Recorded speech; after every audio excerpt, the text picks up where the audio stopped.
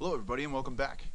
Alright, so what I'm going to show you today is how to make a Xbox achievement in Photoshop CS6. I'm finding this one actually pretty cool just because I've been seeing it on like behind the scenes pictures or like people actually just adding them into their own photos. After playing around with it, I have finally figured out how to make one. It took me quite a while to figure this one out, but I'm going to show you all the steps as to how to do it. Mine kind of looks like this, and I'll show you how to make this one. Alright, so first one, you open up Photoshop. You go into your file and you select new, and what you need to have is a 1620 pixel width and a 280 pixel height. So just like that. So the first thing I want you to do is to right click the layer, that way you can unlock it, and then going into your blending options, turn your opacity all the way to 0. That way it looks like a transparency rather than having like white corners and stuff like that. Alright, and then you go over to your shapes and you select your rounded rectangular. This is going to be basically the bottom line of everything that we're going to be doing here. Selecting your color to 4C, 4C, 4C. That's just a very deep gray that actually looks really, really cool. So, you go from one corner of it to the other, all the way to the edge. Just kind of like even it out here. Release, and there you have it.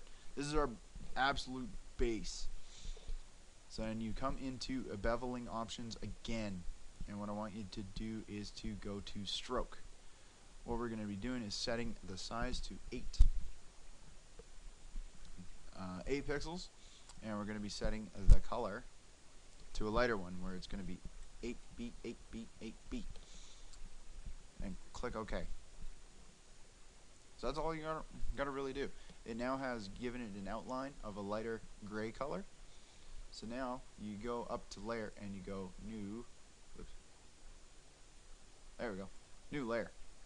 Select layer. What I'm going to do is, this is going to be a circle, so I'm going to go circle. Bam. And so what we're going to do is we're going to go in. You don't even need to change anything here. All you got to do is make an overlay one. Hold down shift when you're doing this. Hold shift and make your shape.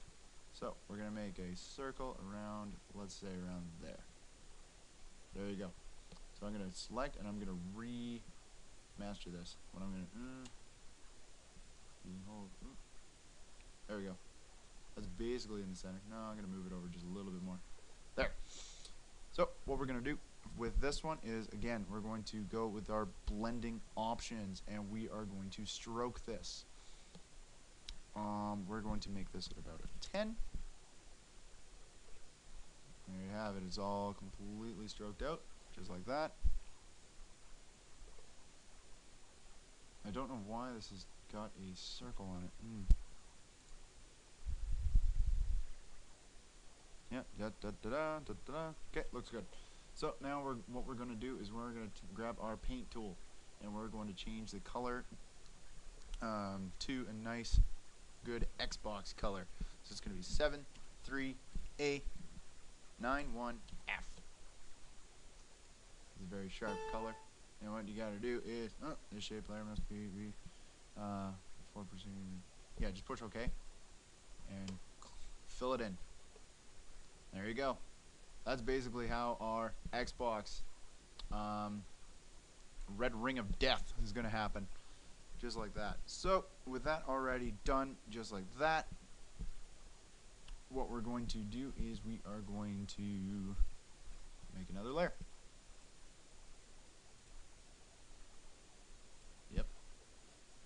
So with that, we're going to go back to our rectangular one, and we're going to make a circle. Within a circle, I'm going to make it to be about there. There we go. And with that, put it straight in the center. Grab my paint bucket. Yes. And nope, sorry, that was the wrong color. So 0, 0, 0, 0, 0, 0. There you go. Black. Fill it with black. There you go. This has now got our bullseye going on. So from here, what I want to do is actually make another layer on top. Yeah, create another layer. So this is what we're going to do. We're going to go into this one here. We're going to go into custom shapes. Right up at the top are all your different types of shapes that you can select from here. Personally, I don't have like a trophy or an Xbox, you know, sort of thing. So what I'm going to do is I'm just going to select the check mark, which is already selected for me, and I'm going to make a check mark for this box. So there you go. I got a check mark, and then we grab our color picker tool and we select the green.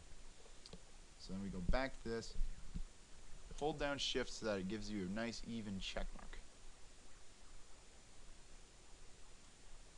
And then once again, we're going to move this directly into the center of what we think it is. And we're going to call that perfect. So from here, we're going to go to line. And we're going to make another new layer. And then what you got to do is I'm going to set this straight up to black. 0, 0, 0, 0, 0, 0. Push OK. And then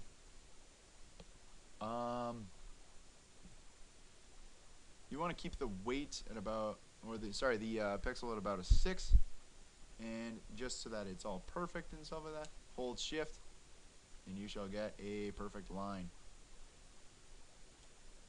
Oops. There you go. And so from there, we're going to go layer another new layer. And we're going to go straight across from there.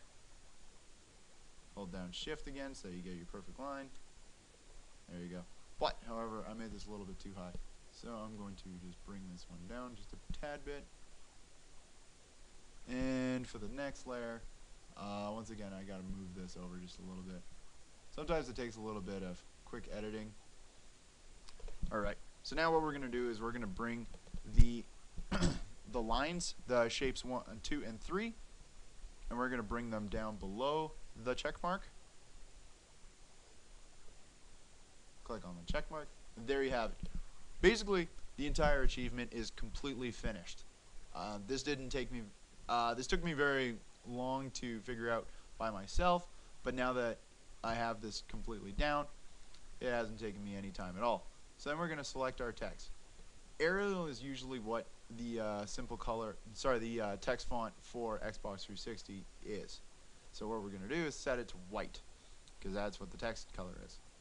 So all I'm going to do is I'm going to then make it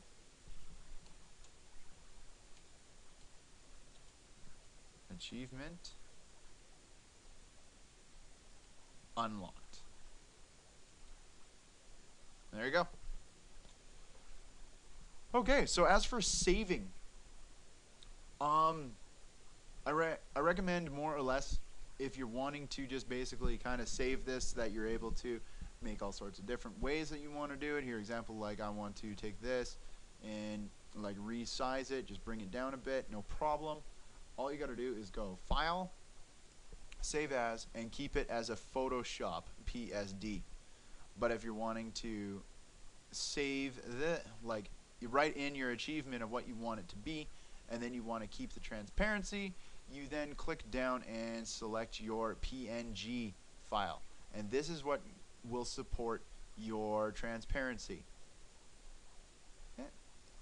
So that's all you have to do. Thank you very much for watching. Again, my name is Steven. I work for MisfitPixGallery.com. I hope this tutorial was very useful for you. I'm going to have a lot more just like this.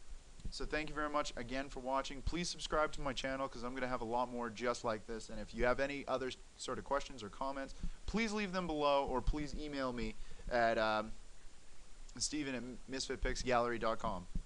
Have a great day.